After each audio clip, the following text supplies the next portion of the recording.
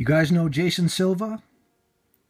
He's very excited about there being no God in his opinion, and about how cool science and your consciousness are. He likes all the science heroes. If you've watched him speak in a video, he's very convincing in a way because he's so enthusiastic about the God-free world that he believes we live in. Think you can't be fooled, right?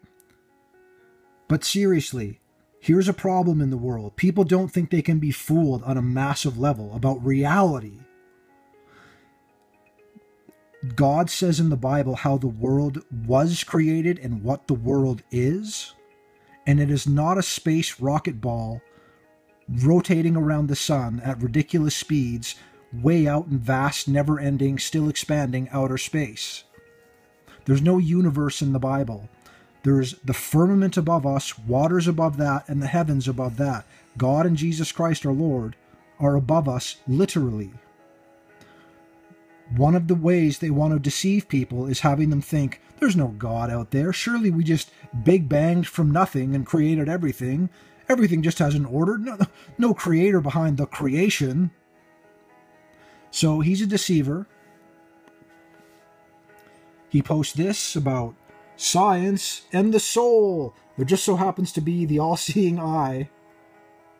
But never mind that. Don't research about it or anything. One of his science heroes is Carl Sagan. Here's a riff on the Baphomet. Hail Sagan, not Satan. Hail Sagan. And he's doing the as above, so below. You know, like the Baphomet.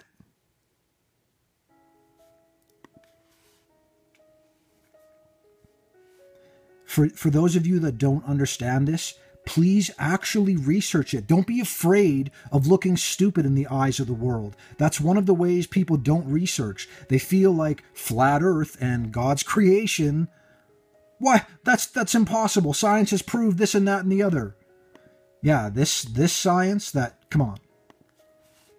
And there he is with the 666 on his hand. Not saying he's doing 666, but that's what this picture says.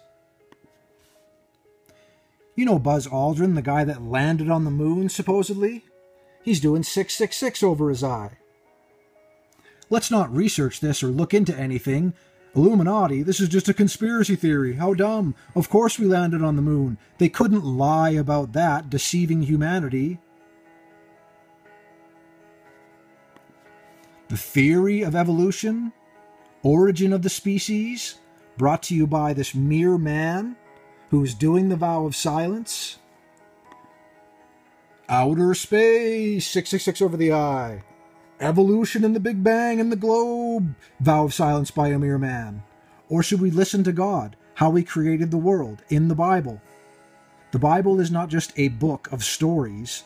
It's God-breathed. The Holy Spirit worked in the people who wrote those things. The Gospel of Jesus, the 4 Gospels, Matthew, Mark, Luke, and John. It is 4 disciples telling you, here's what God did for us.